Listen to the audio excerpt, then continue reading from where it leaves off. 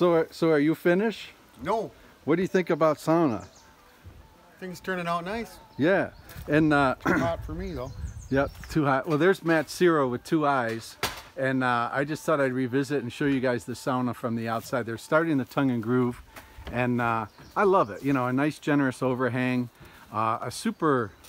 Can you think of a better complement to a cabin or a cottage than your own authentic Finnish sauna? Look at those benches, all clear cedar.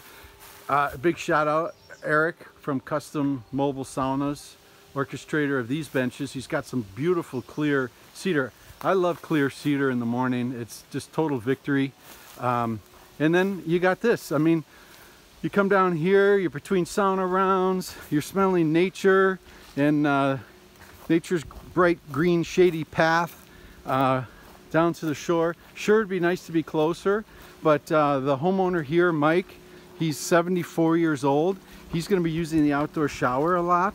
And when he doesn't want to shower, this is ready for him. Right here. Sauna in nature.